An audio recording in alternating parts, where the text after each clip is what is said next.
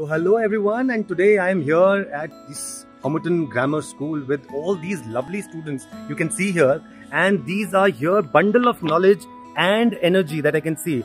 Today this particular workshop on financial literacy with all these brilliant minds.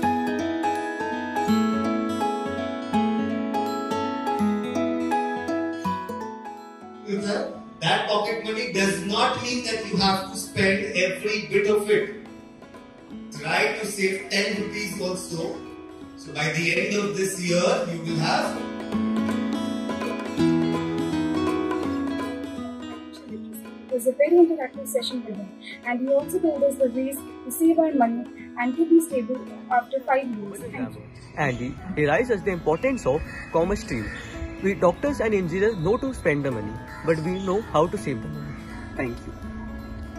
He gave us some points. First one, we should save. Second, we must have a bank account to save our money, as money matters in our life.